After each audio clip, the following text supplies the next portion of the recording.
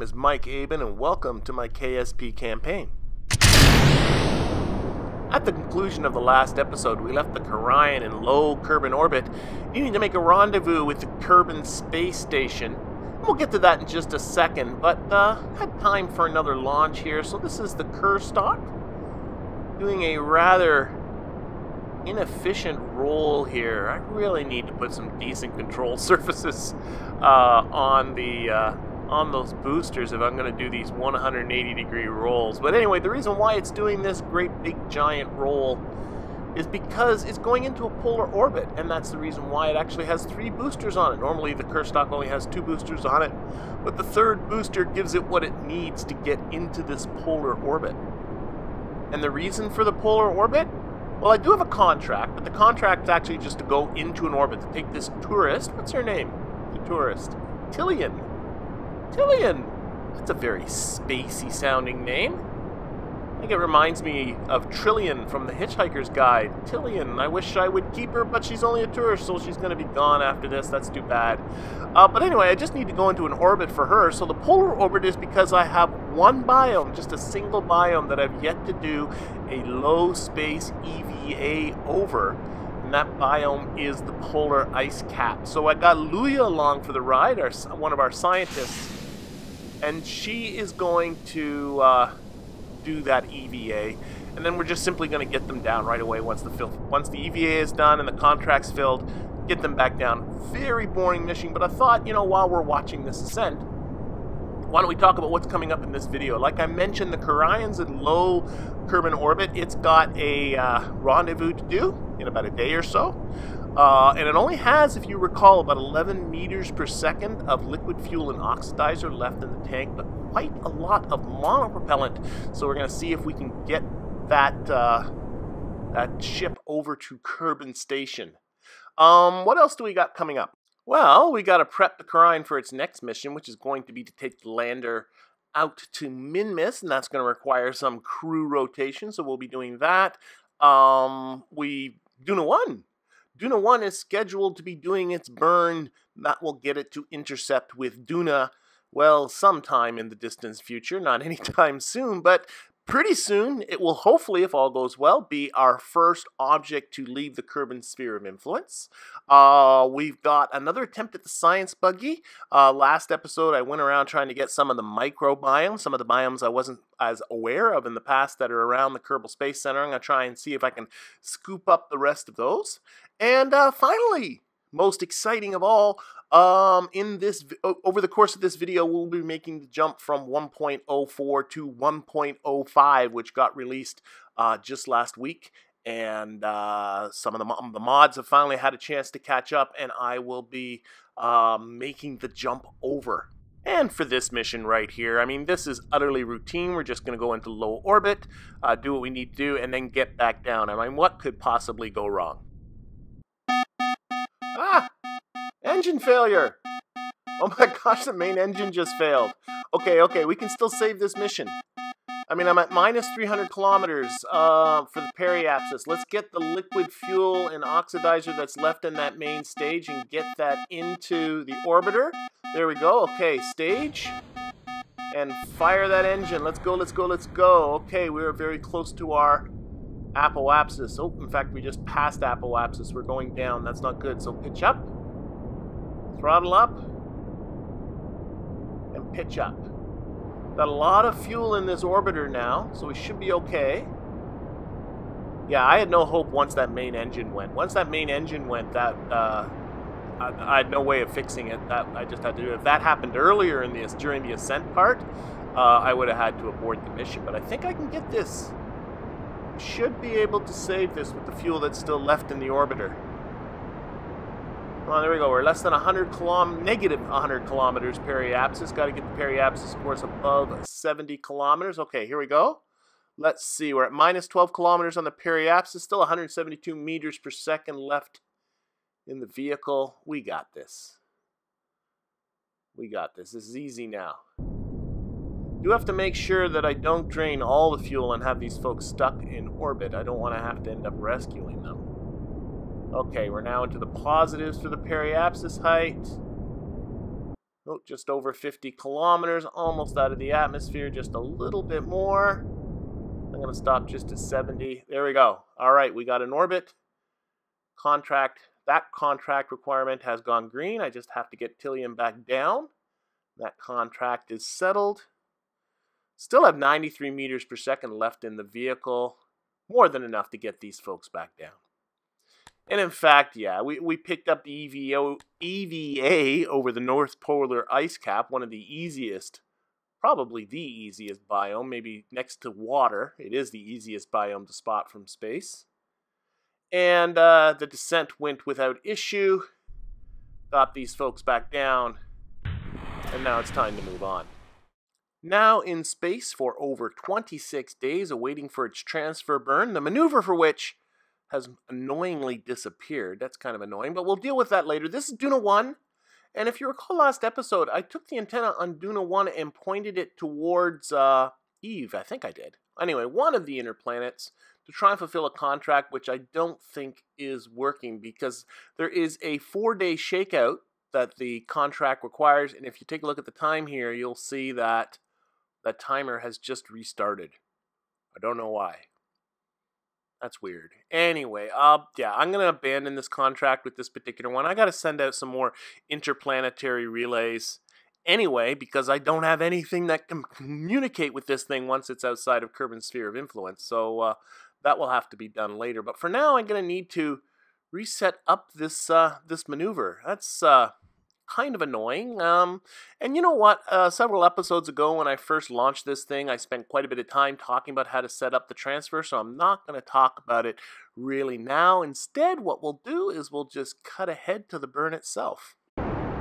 This vehicle actually has 2 stages. There's the transfer stage, which is burning right now. And in that stage, there is 1,084 meters per second of delta V in liquid fuel and oxidizer. And considering that this burn started at 1,043 meters per second, unless I completely botch it, there should be some delta V left over. And in fact, there's also monoprop in there that's not even counted in this. So I'll probably end up taking that stage along with me. A couple of things when doing these transfer burns I'll talk about right now is that sometimes I see you want to do these burns when you're really close to Kerbin in a low orbit. I'm now in an 80-kilometer orbit. Well, not anymore. I'm on my way out of here, but I started this in an 80-kilometer orbit. Sometimes I see people, they want to put themselves into these big orbits out, I don't know, around Minmus and stuff, and think that's an efficient way to go. And it's like, no, it's not. It's actually most efficient to burn really close to the planet when you're going really fast. That's the O-berth effect. Anyway, we're coming towards the end of our burn. We have escape velocity. I can now see my trajectory going out towards Duna. It's interesting that getting to Duna is actually not that much more than escape velocity getting out of the Kerbin system. Getting out of the Kerbin system only takes about 950 meters per second, and this burn was less than 1,050 meters per second. Okay, just burning off the rest of this. There we go, just about there. Let's take away that. That's it, we got our encounter. Awesome. Okay. You can see another burn there, by the way. It's about 7.6 meters per second. It's 119 days from now. That's a correction burn that I'll worry about later to tweak my encounter with Duna. And we are once again on the night side of Kerbin, completely unavoidable in this case. This always happens whenever you burn for a planet with an orbit that is outside of Kerbin's orbit, because you have to burn so that your ejection angle is along the direction that Kerbin is going around the sun in its orbit, which means you have to burn on the trailing edge of Kerbin, which means you're burning at sunset, which means that your trajectory will carry you across the night side of Kerbin on your way out to, well, in this case, Duna. If you're going for Eve or Moho, it works completely the other way around. You burn around sunrise, and your trajectory takes you across the day side of Kerbin on your way towards one of those more inner planets. But anyway, we will revisit this probe in 4 days' time, a little bit later in this video, once it exits the Kerbin sphere of influence.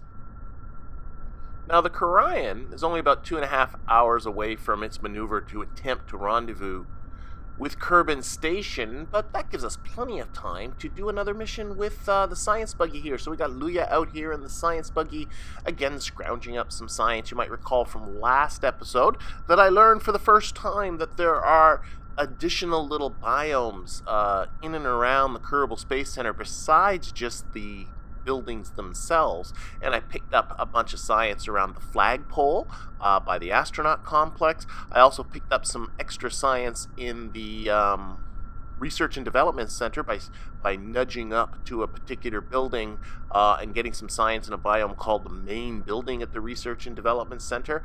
And then, well, I got myself stuck and I couldn't unstick the science buggy, so I recovered it and called it a day. Well, now it's rebuilt, and we're trying this again. And unfortunately, the outcome is much the same as it was last time.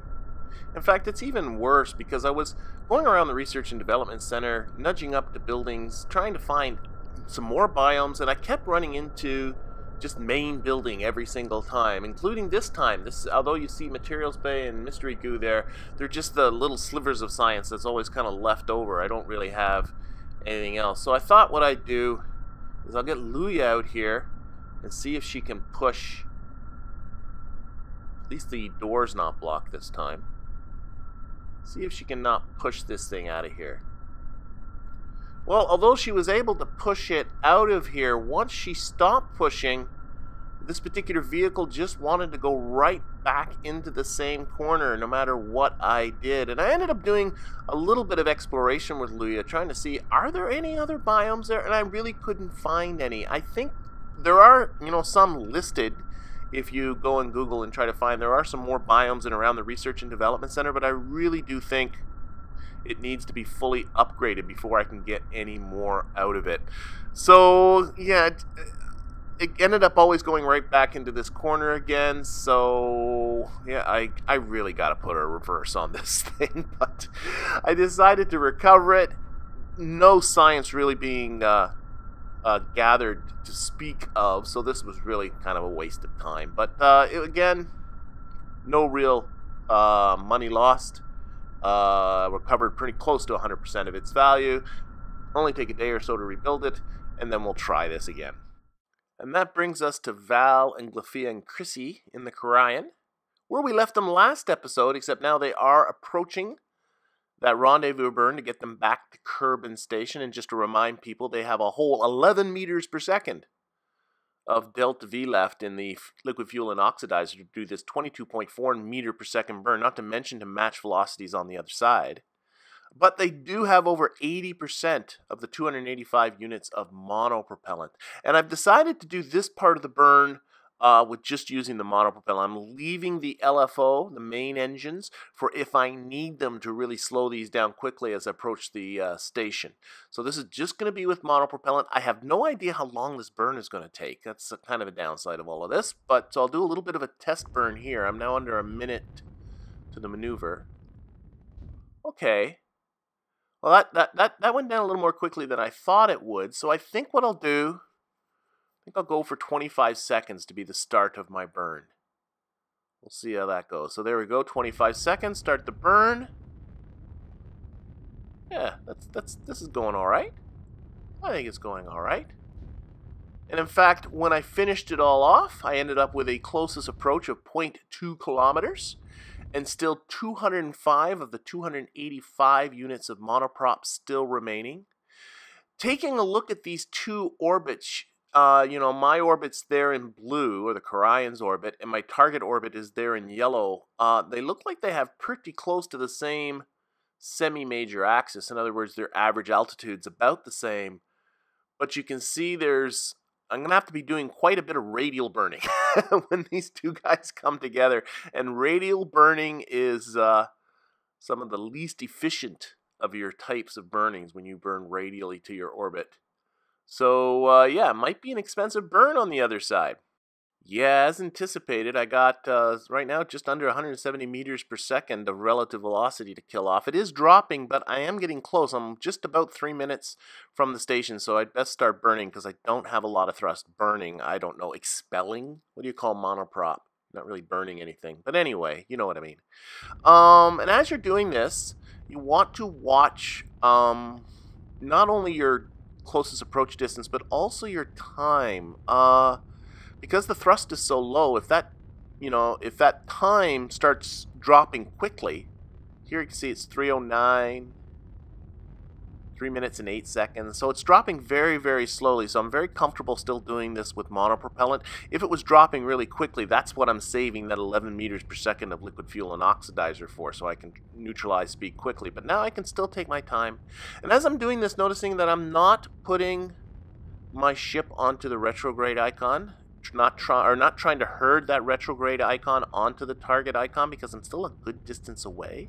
The retrograde icon actually has a tendency to drop towards the horizon when you're doing maneuvers. So sort of anticipate that, right? If you herd it onto the target icon now, you'll just find that it'll move off as you get closer. So, I'm watching my distance, watching the nav ball, but no, feeling pretty good. In fact, it was quite a bit less difficult than I anticipated it was going to be. I mean, here I am, I'm under 600 meters now from the station, relative velocity is down to 18.3 meters per second, and still 76 units of the monoprop left. And in fact, I think what I will do is start to use some of that liquid fuel and oxidizer for the first time, bring down my relative velocity even a little bit more. I want to leave, there's no reason to be risky. Yeah, all it turned out, I just needed to take my time. That's all it was. It was easy. It really kind of just shows you what you can do with limited degrees of thrust. You don't need a lot of thrust for most of the things that you do in space. But anyway, after this, it was pretty easy to bring the Kerion in and park it alongside. I'm not going to take the lander and the ship apart in order to dock it. I'm just going to park it up alongside, and Glafia is just going to go out, connect it with some pipes, and then it's time to start thinking about getting some of these folks back down. We'll leave Valentina and Bob on the station. Bob has been on the station, mining the station this whole time, and they're going to go on to the next mission for the Kerion, which is going to be to take the Kegel lander and go to Minmus and repeat the mission that was basically done on the moon, but this time on Minmus. You won't be seeing that this episode, but it will be in a episodes soon to come. And then we're going to take Glafia and Chrissy down to the surface. And oh geez, Chrissy, almost forgetting all the science. Oh my goodness, the science is still on the Kerion. So Chrissy, get on over there and collect all of that science. Geez, that would have been bad. So with that sorted, we'll get these two and their boatload of science down. And then we'll have to bring up another engineer to replace Glafia. And to be honest, I really thought of having Glafia do the Minmus mission as well. In fact, it would have put her to level 2 if I put her into orbit around Minmus. That would have put her to level 2. So that was really, really tempting. She'd never been to Minmus before, but this actually marked, this is her 48th day in space. She was her and Jeb were the first crew of the Kerion. That was quite a lot of episodes ago that I first put them up into space. Jeb's already down on the surface, and sorry, 48 days, that's long enough. It's time to get her down. We'll bring up a couple more engineers. Actually, yeah, 2 more engineers, because I need 1 engineer to go to Minmus. But I'm going to need another engineer to remain on the station, and that's because this station is, you think it's a mess right now. Wait till you see a little later in this episode what it looks like. It really needs a docking hub, and I've had a docking hub in the building queue along with containers containing all other kinds of cool stuff, including these KAS struts that I can use while EVAing to strut things together.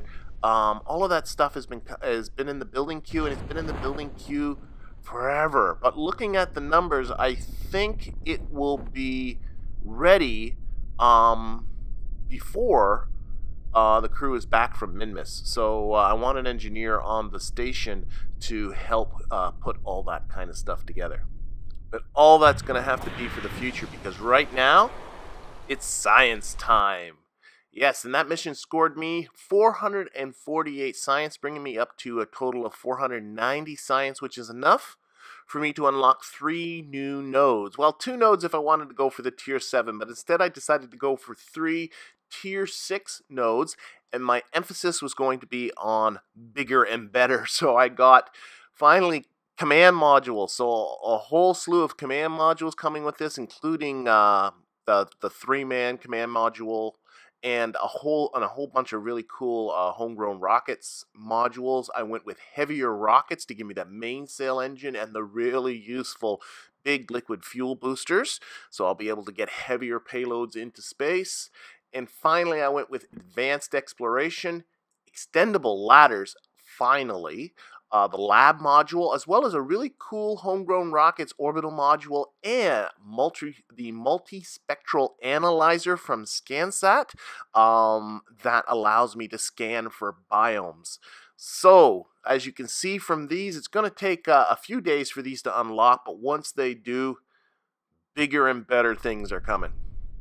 So we'll skip ahead a day to another launch of the Cursed Stock 5 that you've seen so many times from the outside. I just thought it was time to look at it from the inside once again. And this Cursed Stock is containing our 2 engineers that are going up to replace the crew that just came back down. You are watching this through the eyes of Bartner, and to his left is Bill. Yes, 2 male engineers in a confined capsule. Oh, you know how this is going to go.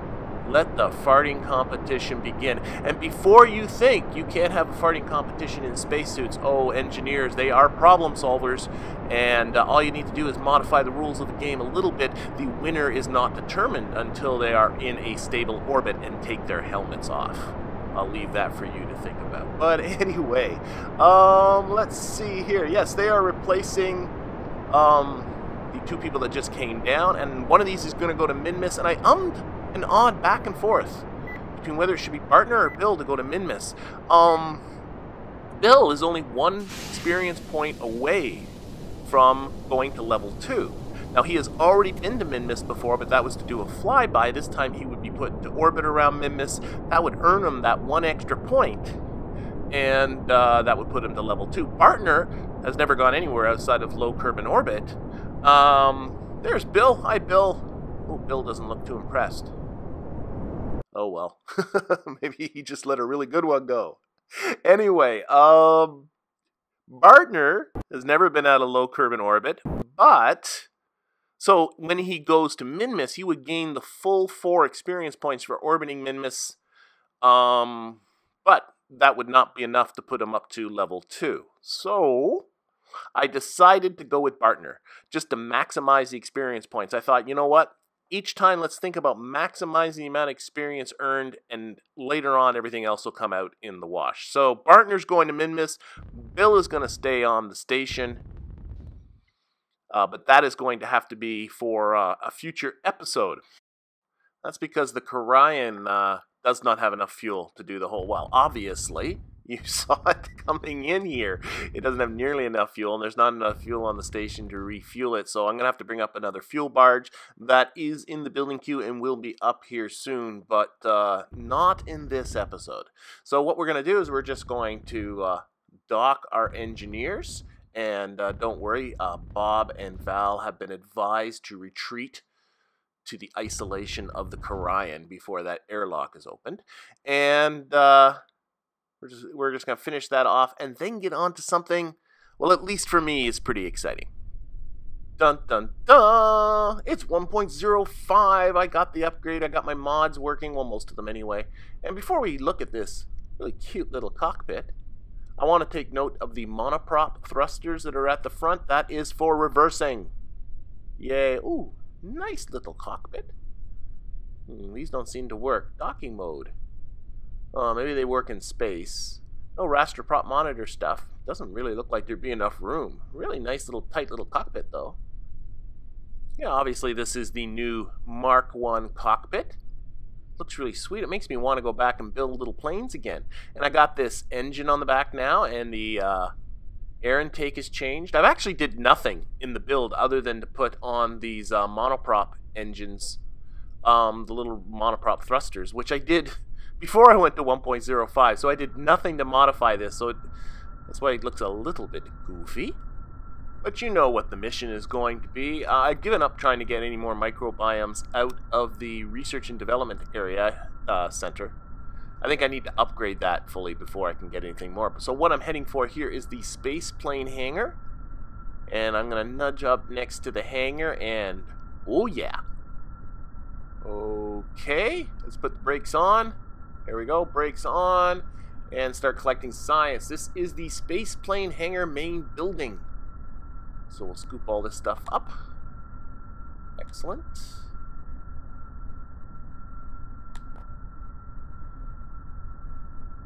And of course what we're going to do is we're going to EVA, we'll collect it all up.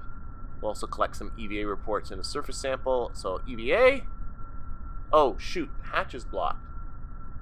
Hatch is obstructed, cannot exit. Oh, is the hatch on the top? Is all this crap on the top blocking the hatch? I don't know where the hatch is on the new cockpit. Oh shoot, okay, so we'll have to back out of here. That's no big deal, because I'm prepared. So the first thing we gotta do is shut down this engine. And then we'll turn on the monoprop engines and... wait a second. There is a reverse thrust. There's a reverse thrust option. Well, reverse thrust. Let's see how that works. So reverse thrust, we'll thrust up.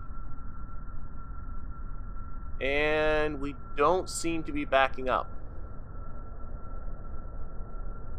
And I'm hoping some of you are having a very good laugh at me right now. At the time, I was completely confused why I wasn't backing up. But if you take a look at the top, my brakes are very solidly on right now. Yeah.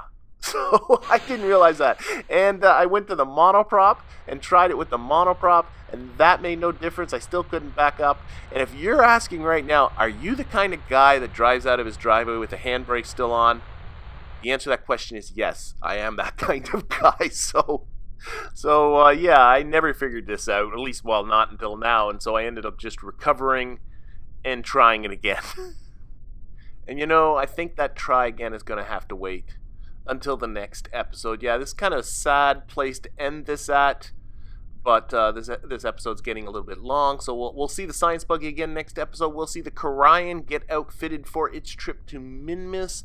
We will see Duna 1 again as it leaves the Kerbin sphere of influence, and I'm sure other stuff as well. But in the meantime, I thank you for watching, and I hope to see you next time. We'll be right back.